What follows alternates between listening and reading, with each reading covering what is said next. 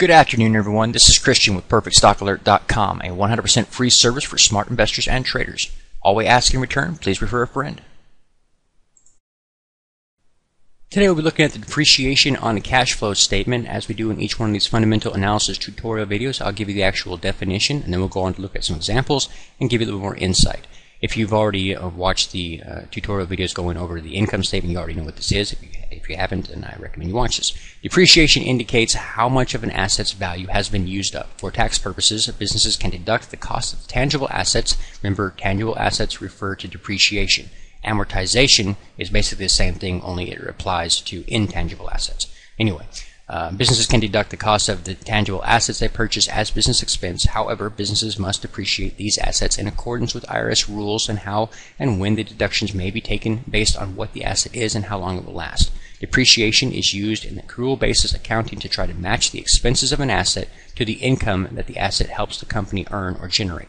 The most common method of depreciation is a straight line method of depreciation, which is basically in the formula below here you can see it's cost of assets minus the salvage value divided by the useful life, or the number of years you expect that asset to benefit the company. For this example, we'll be looking at Walmart Stores Incorporated, the cash flow statement, the annual data, and we're just continuing this tutorial section, going over teaching you line by line what the cash flow statement is really showing investors and how to read it.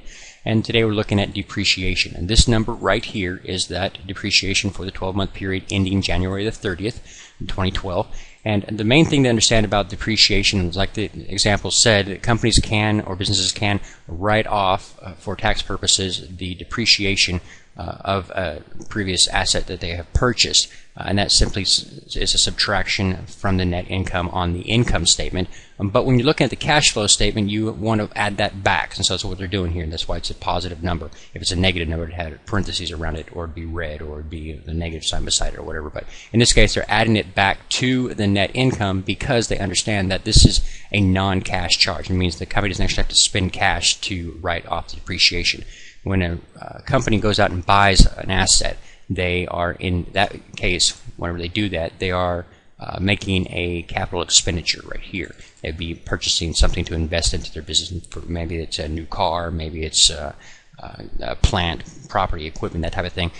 When they do that, it goes here as a negative number. They're investing into the company. But when you're doing depreciation, all you're doing is saying, for tax purposes, this portion of that asset has been used up in this time period.